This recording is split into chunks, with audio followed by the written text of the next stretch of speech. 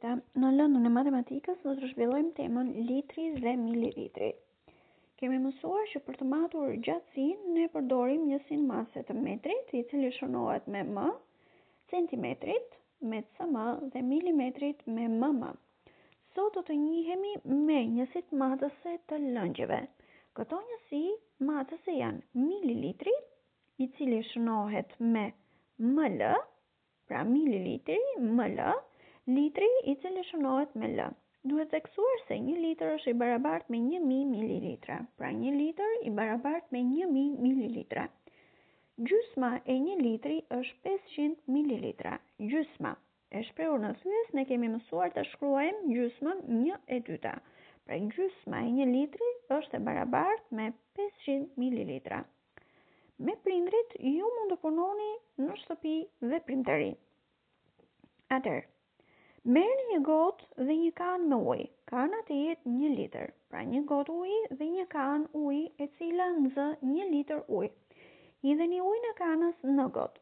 A e nxen të gjithë ujin e kanës gota? Pse? Do të vini re që gota nuk e nxën të gjithë ujin që ka kana, sepse sasia e ujit që gota nxeh është më e vogël se sa sasia e ujit që mban kana.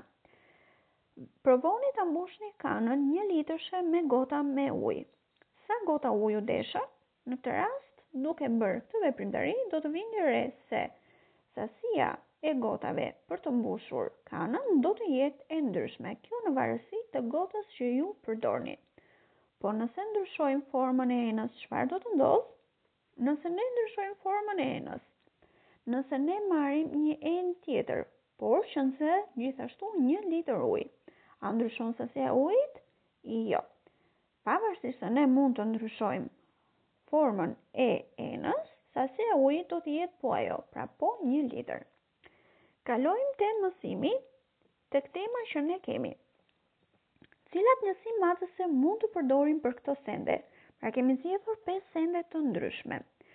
Për gotën mund të themi se mund të përdorim mililitrin. Pse mililitrin? Sepse nxen më pak se sa 1 litër ujë. Meqenëse se nxen më pak se 1 litër ujë, njësia mase do të ishte mililitri. Luga, mililitri. Tenxherja, mund të themi litrin, sepse e kalon 1 litër ujë. Kova, gjithashtu mund të përdorim litrin si njësi matëse, ndërsa për filxhanin e kaves mund të përdorim mililitrin. Nëse ne do t'i rëndisim enët sipas radhës, nga ena që nxë më pak në enën që nxë më shumë, si do t'ishte rënditja? Rënditja në këtë rast do t'ishte duke filluar nga luga, filxhani, gota, tenxherja dhe në fund kova. Teksti. 2 ushtrime që ne na jep libri. Ushtrimi i parë, cila nxë më shumë, shëno me tik. Luga apo filxhani? Pra, sipas jush, cila nxë më shumë, luga apo filxhani? Në këtë rast përgjigjja saktë do të ishte filxhani. Në të njëjtën mënyrë do të punoni figurat e ushtrimit të parë. Ushtrimi tjetër, cilën njësi do të përdorësh? Lidh me vi. Pra, cilën njësi matëse do të përdorim? Litrin apo mililitër?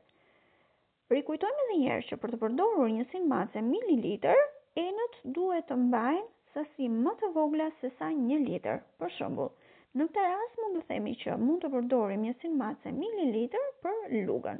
Gjithashtu mund të përdorim edhe për filxhanin e merat. Në të njëjtën mënyrë do të punoni figurat e tjera. Për detyrë shtëpie, vizato 3 enë që nxën më pak se 1 litër dhe 3 enë që nxën më shumë se 1 litër. Punë të mbarë.